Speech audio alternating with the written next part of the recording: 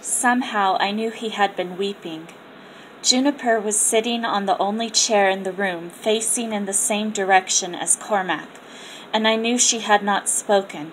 She was waiting.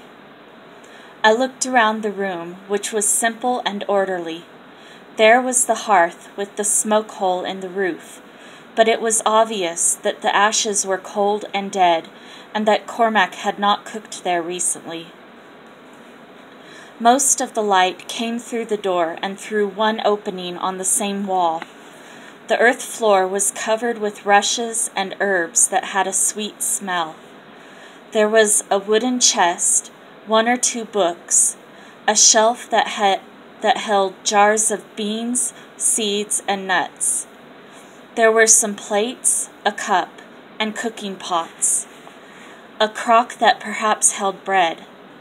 Neither Cormac nor Juniper moved or spoke, and having looked around the room, I crouched down on the floor, just inside the door, and wondered what to do next.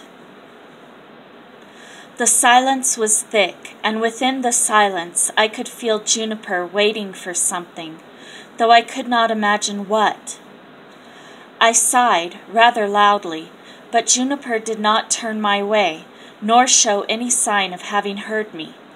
It struck me that Cormac, at least seen from the back, did not look as bad as I had thought. Sitting there on his bed, quite still, not running away, he looked dignified. All at once I surprised myself with the sound of my own voice. "I am sorry I threw a stone at you," I said.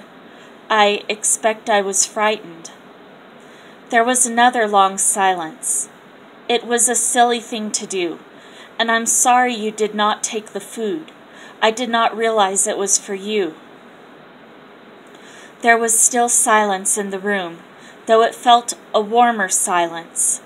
Juniper still waited. Cormac still faced the wall. "I'll go outside now," I said. "I don't blame you if you hate me." I went outside and again sat by the well, trying to think what had happened. I had been so sure that I was right to hate Cormac. Hadn't Phelan said that it wouldn't have happened to him if he had not led a wicked life, and that wicked people ought to be punished? After a few minutes, I could hear voices softly talking inside. I even thought I heard Juniper laugh, very gently. The voices rose and fell for a bit, and then Juniper came to the door and said, "Wise child, do you think you could find us some firewood?" Which I did. Soon the smoke was coming out of Cormac's smoke hole again, and Juniper must have been making a poultice with the oatmeal, because as I crept closer to the door again, I could hear her saying, "I hope it's not too hot, but the hotter the better, really." I peeped in, and Juniper was applying the cloths to Cormac's poor face, and Cormac gave only one slight grunt as he felt the heat. "That's good," said Juniper. Later on, quite a bit later, she came out to me in the garden and took me by the hand, saying, "Cormac would like to speak to you."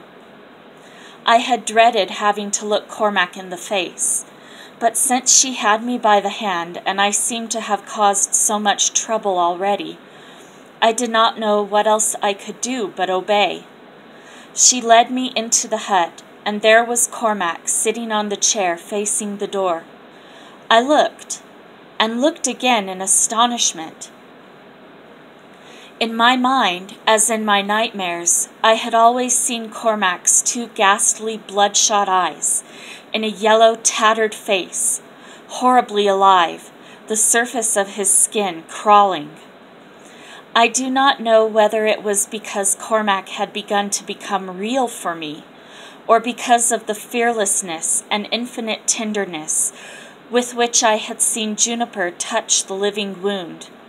But there was nothing there that frightened me now, just 2 sad, dark eyes, one whole cheek, most of a nose, and another cheek raw and whitened and pitted with holes.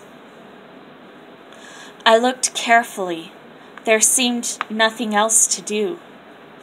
"It's not as bad as I thought," I blurted out.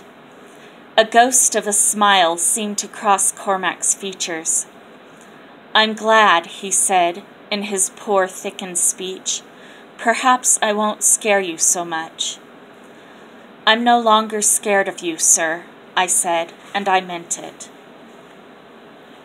I kept searching for whatever it was that had frightened me before. Juniper and I walked home silently. After supper, a silent supper, when we had washed the dishes, we sat in our chairs without stories or singing. "Are you angry with me?" I asked at last. Without speaking, Juniper held out her arms, and I climbed into her comfortable blue lap and leaned against her. "I didn't know he was like that," I said at last. "Furlong said he had committed a terrible sin, and that was how God had punished him." "Furlong may hate Cormac, but I don't think God does," said Juniper. "Your God loves people, doesn't he? Jesus healed the lepers. He forgave people who did wrong, even the ones who crucified him. Isn't that right? So why would he give Cormac, dear good Cormac, such a dreadful punishment? What could he possibly have done that was bad enough?" "Furlong didn't say. I suppose he could have killed somebody," I said speculatively, "or done something wicked with his body, like, you know." "Lots of people kill other people without getting leprosy," said Juniper, "as well as hurting them in all sorts of other ways. Of course, it does sometimes make them ill in their minds, and their minds sometimes make their bodies ill, but usually we don't know why people are ill." "What about your medicine? Will it make Cormac well, like the cuts on Coleman's legs?" "I don't know. It's more difficult. Maybe Furlong's hatred makes it harder to get well. Maybe my medicine is not strong enough, but I expect it is." There was a long, easy silence between us. "You know," I said at last, "I thought the plants were just boring and silly, fussing around with leaves and roots and seeds. I didn't think they could really change anything. Now, it makes it worth the effort." Juniper laughed. "They're part of the energy, the pattern. You'll see one day." As if the conversation had started the train of thought, I said, "I saw Finbar yesterday. In my mind, you know." "Yes?" "I told him to come back. He acted surprised, as if he had forgotten and had to be reminded." Said Juniper. "Sounds like Finbar."